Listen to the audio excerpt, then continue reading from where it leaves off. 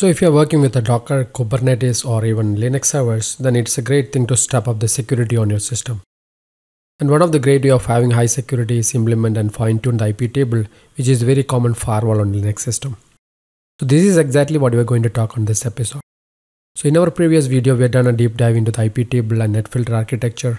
So in this video, we will be experimenting with popular IP tables, and for the sake of this particular demo, we'll use Ubuntu system for setting up the rules, and we'll have Kali Linux where we'll be generating traffic to test those rules. If you are new to my channel, be sure to subscribe and give a thumbs up if you have learned something new. Alright, so let's get into today's hands-on demo. Before we begin setting up the rules, let's see how the current IP table look like. So I'm on the Ubuntu machine where I will be doing today's hands-on demo. First, let's review the rules we have set up on the IP table on this computer. To do this, I can use sudo IPTables -l -v -n. So remember, all the IP table commands must run with a root privilege, so you need to log in as a root or use sudo to gain the root shell.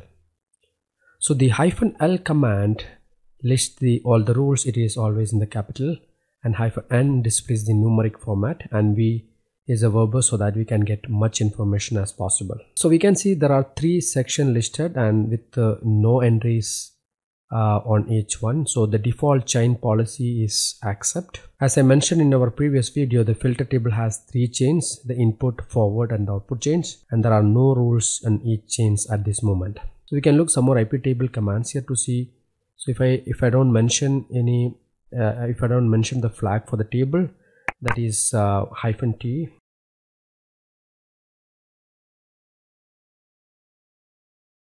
then the default would be a filter table. So if I want to see any other table besides filter table, then I need to mention the table name with -t. So I want to see net tables, then let's suppose that I want to list the rules, then I can see the net table. So again, in the previous video we have mentioned that net tables has 4 chains: the pre-routing, input, output and post routing. And finally, I will show you one more important command before I move the demo lab setup. So that would be sudo IPTables line numbers, let's say L. It shows the line number. Okay, now let's make a test environment before implementing any IP table rules. So for this particular hands-on, so we have spin up an Ubuntu and a Kali Linux. So on Ubuntu machine, I will use a basic netcat command to open a service. So the command would be nc-l followed by the port number. So I'm using 2222. So the port is open. So before I do that, let me check the IP address of this machine. So I have an IP address of 192.168.250. That would be my address. And I will go back to the Kali to connect to the Ubuntu listener port by setting up a sender and send some text over there. So the command on the Kali would be nc. You can put port number 2222 and you can send some text. You can see that same text appeared on Ubuntu. I'll press Ctrl+C to terminate the sessions. Alright, so now we are going to set up a basic firewall rules using IP tables. So we will be working with input chain, since that would be funneling the input traffic will be sending through. So we'll set up a rule to block anything from Kali. So for that, I will use IP table. In all the IP table commands start with IP tables -a. Then I'm going to funnel the input chain here. So then -s. Then the IP address of the Kali Linux -j drop. Permission denied. So you need to use sudo for any IP table commands. So we know that. So now let's go ahead and test these rules. I'll open the listener port with the netcat command here. So nc-l2. Then I'll go back to the Kali system and let's run the same command on the Kali. Then say put hello world. Let's switch back to the Ubuntu machine. Now nothing is displayed on Ubuntu. that means that the message has been dropped. Rule is really working, and so the whatever traffic coming from the IP address is being dropped by the input chain. Alright, so IP table also allow us to block connection based on the requested port numbers. So the command would be sudo IPTables -r input. I'm going to -s 192.168.0.245 -p TCP -d port 2222 -j drop. Let's check if the rule is applied. So I can put sudo IPTables --line number L. So you can see that we have a rule for the input chain. Just remember that -r is command stands for replace. So if let's say if you already have a rules, then if you want to replace then you can probably use R instead of A, which is append. Let's set up the net sender and listener once again. I'm going to open a port 2222 on my Ubuntu side. Then I will have Kali. On the Kali side, we'll enter the command hello world Ubuntu, and we don't see any message appears. That means it is getting filtered. I think we'll change the port number. Instead of 222, we put 22223, and let's establish a connection on this port. Hello world. That would appears on the Ubuntu side. So that means we have filter in place only for 2222. So let's look another use case here where we want to make additional rules to log the traffic. So for example, we'll use IP table. Again, I want to call input chain, then sourcing from 192.168.0.245, protocol TCP, and the port number is SSH. So I can use either SSH or port number 22, doesn't matter. J. Instead of drop, we'll use log here this time, and we can also additional keyword, like if you want to capture the logs with a particular keyword, let's say log prefix. So I want to use SSH from Kali. So that's a keyword I'm going to use. It's a long command, but it's you can see the particular keyword on that results. So let's check IP table -l. So we can see the second rule is added, which is log rules.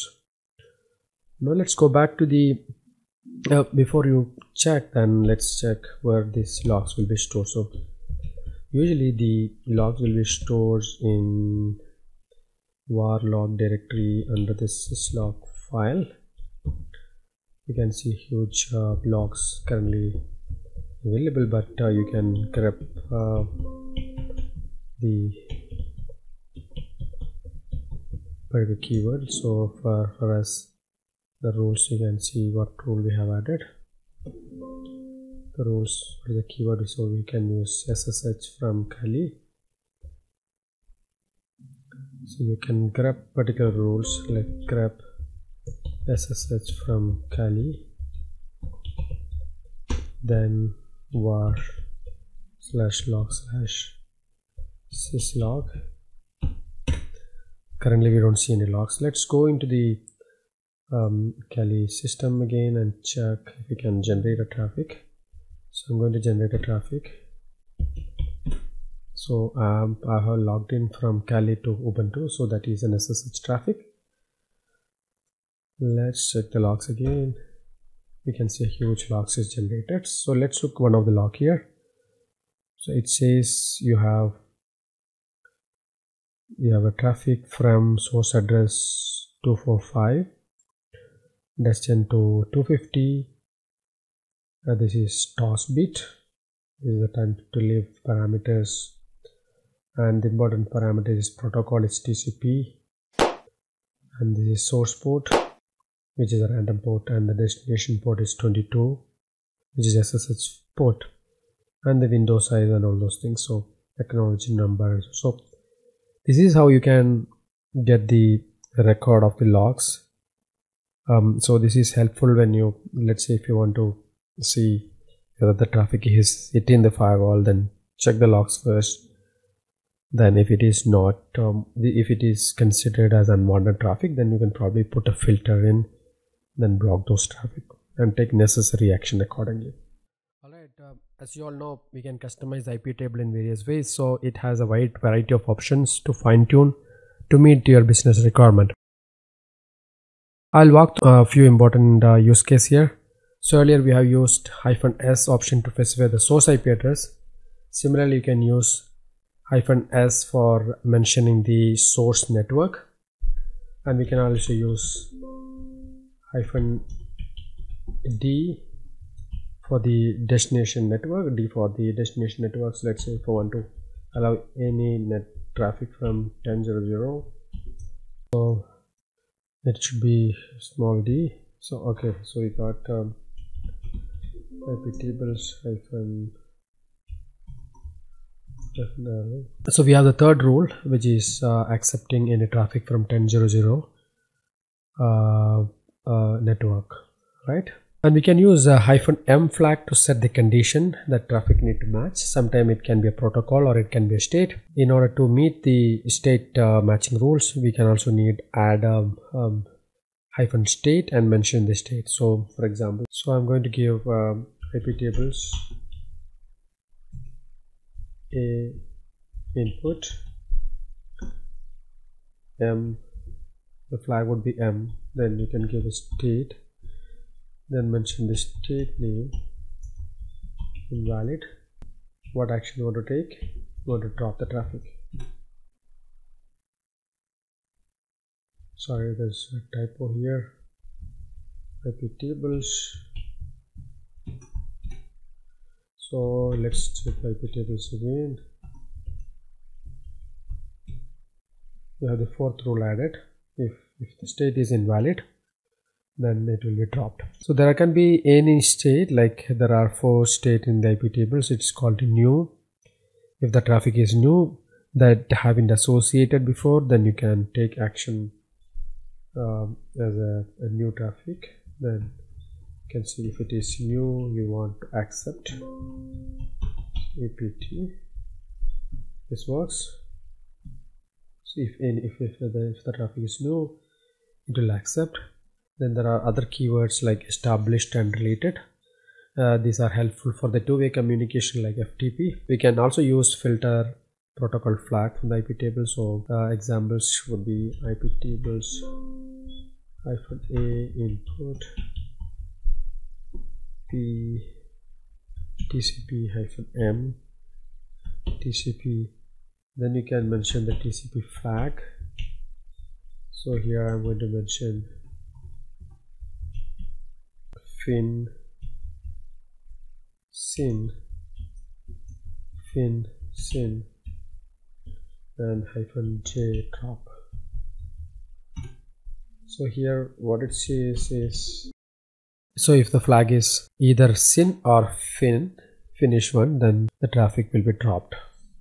So you can make more conditional statements, and you can fine-tune the IP table so that it can act as a powerful firewalls. So finally, we have if you have more than one interface on the system and we want to specify I, so I would be, you can, so here IPTables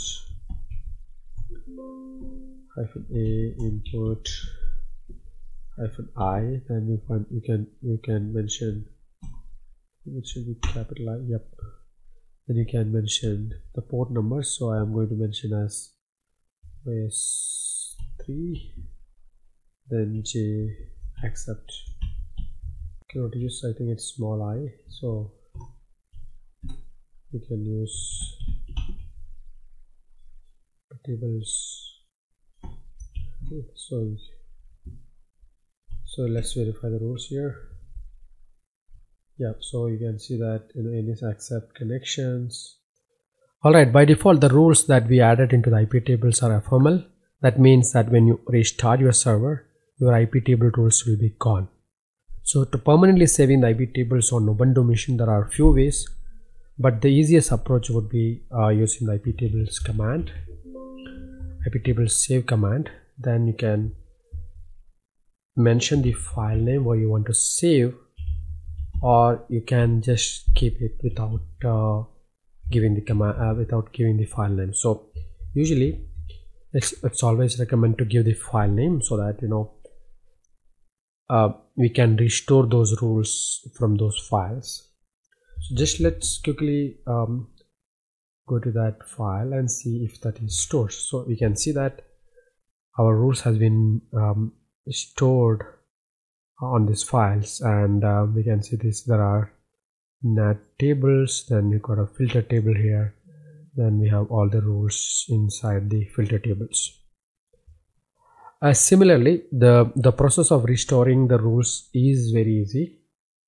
You only need to specify the path to the file, like in the following commands. Like you can give instead of save, we can put restore.